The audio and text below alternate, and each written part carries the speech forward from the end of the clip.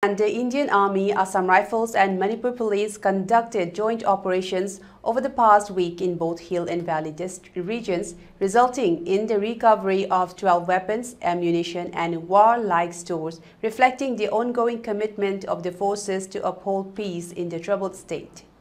On October 15, 2024, the Indian Army, in collaboration with the Manipur Police, carried out a search and recovery mission in the Leirongthel-Pitra area on the outskirts of Thawal district. This operation led to the seizure of an assortment of arms, including one AK-56 rifle, one self-loading rifle SLR, one carbine machine gun, one single-barrel rifle, a pistol, grenades, ammunition and other war-like stores. The following day, on October 16, Assam Rifles and Manipur Police conducted another intelligence-driven operation near Kananvang village in Churachandpur district.